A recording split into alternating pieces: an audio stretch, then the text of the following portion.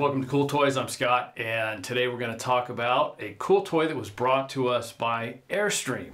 So if you know me, or if you've watched anything on the show, I love the Jeep, I love the outdoors, but 20 years of hanging out in the military, living in tents, really not a fan of camping anymore. They sort of took it out of me, I guess.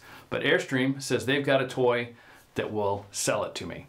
So one of the problems, of course, the Jeep JK does not have a lot of towing capacity. So we're looking at a very small compact AirStream. So they've got to cram a lot of stuff into it.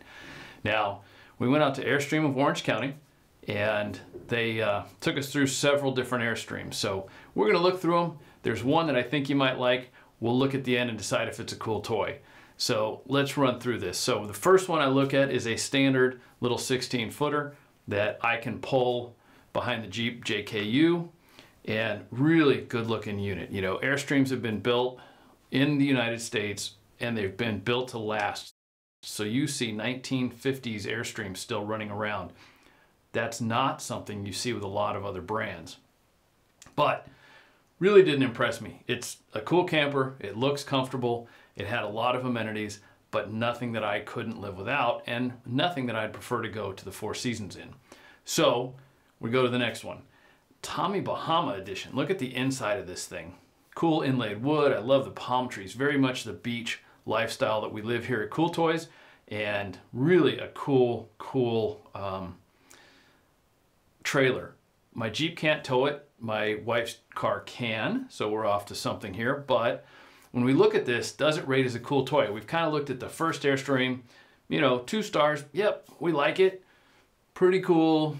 You know, if they left us one, we wouldn't say no, but it really wouldn't be enough to get me to spend the money and quit camping. So then, or quit hanging out in hotel rooms. So then the next one, we're looking at here, the Ultimate. This one might have me. Check this out. We've got a built-in barbecue, solar. We've got a TV, a wine cooler inside, and 2 kegerators outside. This is the exact unit that Uncle Joe Benson used for years on 100.3 The Sound, which sadly has been killed by big corporate radio. So we don't know where Uncle Joe Benson is, but sir, that was cool that you got to hang out in this trailer. It's got the 100.3 Sound logo here on the side. So if we go back and look at the sizes, we started with this little 16-footer, and then we pop over to the Tommy Bahama, which again, a lot of cool features. Really kind of a cool thing, you know, if you're into the relaxed lifestyle, it's even one step closer. You know, I kind of joke, if you look at the interior there, I think I have that shirt, that same fabric in a shirt. So maybe I ought to pull it out and wear it in the next episode.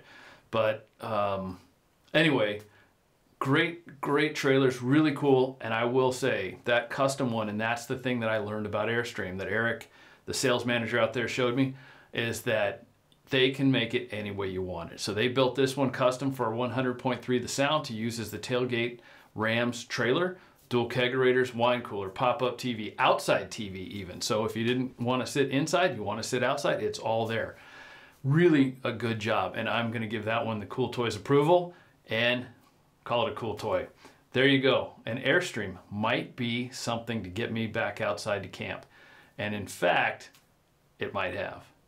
I mean, look, these guys even turned it into a barber shop. Anyway, that's it for this week. Thanks for watching. I hope to see you again soon. Take care.